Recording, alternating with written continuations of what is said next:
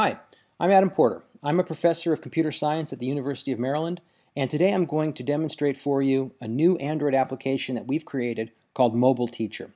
The MobileTeacher app was initially developed by Ben Scazzaro, who was a student at the University of Maryland, and was later added on to by myself and by Dr. Sandra Fouché of Towson University.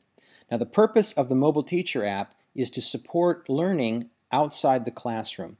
And the way it works is we enable teachers to tag physical locations with assignments or questions that the students can then answer using the MobileTeacher app only when they are in close physical proximity to the tagged location.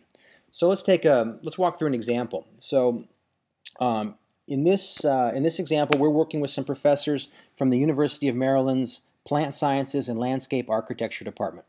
Now, they have a laboratory class called Woody Plants for Mid-Atlantic Landscapes.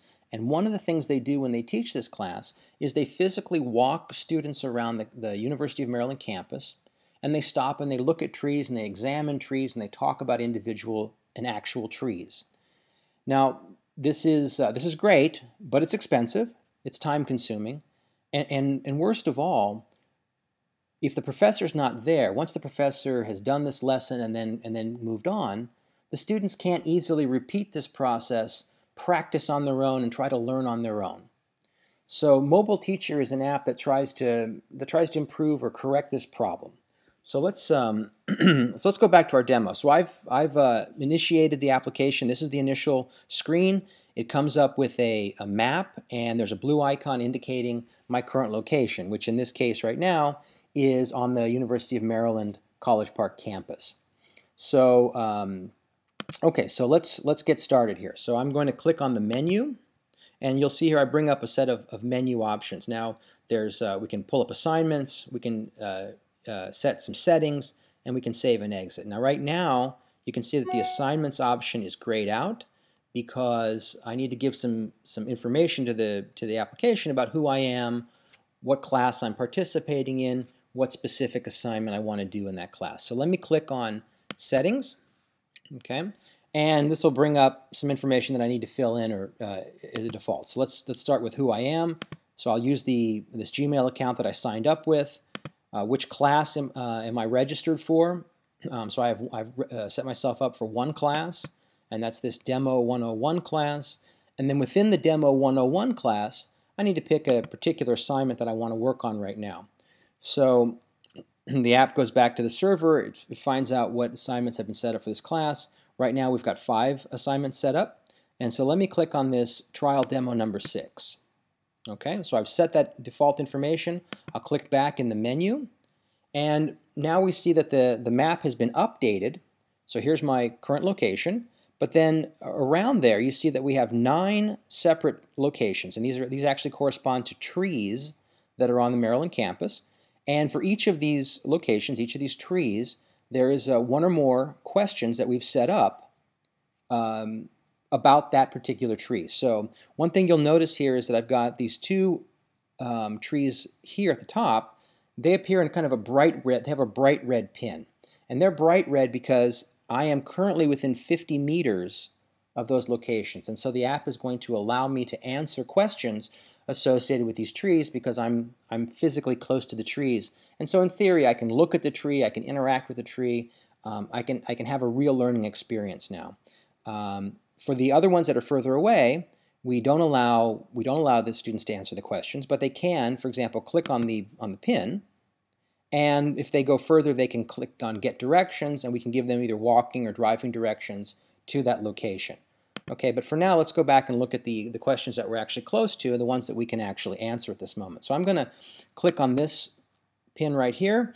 You can see this is location number 9 in the set, and I'm going to go and answer questions about that set. Okay, so you'll see here now I've pulled up the questions that are associated with this particular tree. This is tree 3421, and there are 2 questions associated with this tree. So let me click on the first one, and I'll go and answer it. So it says, Ilex opaca is deciduous. This means that Ilex opaca loses all its leaves every fall. Now this is, you can see here there are 2 options. This is a true or false question. Let's say I decide that that answer is false. I can click on the false option, and I can click Save Answer. to locally store the question. And then you can see here that whereas before the status of that question was complete, it's now, was incomplete, now it is complete. Now, in this particular example, let's say I didn't like the answer false, that really it should be true. I can go back, I can click on true, and I can save the answer again. Okay, and so right now the application works by the students answer the questions, and then we submit the questions back to a central server. In the future, we'll add a feature where we have a practice mode or an exam mode, and in the practice mode, the students will get some feedback as to whether or not they answered the question correctly or incorrectly. But for now, we just take their answer and submit it back to the server so they can see it later, or the teachers can see it later and talk about that. Well, let's go to the next question here. There's a second question that's still incomplete. Let's click on that. And you can see here that there's a question here, but it's not a true or false type question. It's actually a free text entry question. So it says, in the text box below, enter today's date and briefly describe the state of the tree's blossoms. So today is the 22nd of March, 2012, and this particular tree is in blossom, but has not fruited yet. Okay, so that's my answer. I'll save that back, and now you can see that both questions are complete. So I'm done with the questions for this particular location. Let me hit the back button on the menu. Okay, the question was submitted, and now we go back to the map view. And one thing you'll see here is that where this pin used to be red, which indicated that the question was not complete yet, it's now turned to green, and that indicates that the question has been answered. All the parts of the question have been answered. So let's go to the next question here that we're able to answer. This is in location number 8. I'm going to answer the question. And it says here, list one maintenance issue with this particular tree other than leaf cleanup. And this is a multiple choice question. You can see that the answer could be bark, fruit, flowers, or terminal buds. And so I think I'll just click on flowers. I'll save the answer.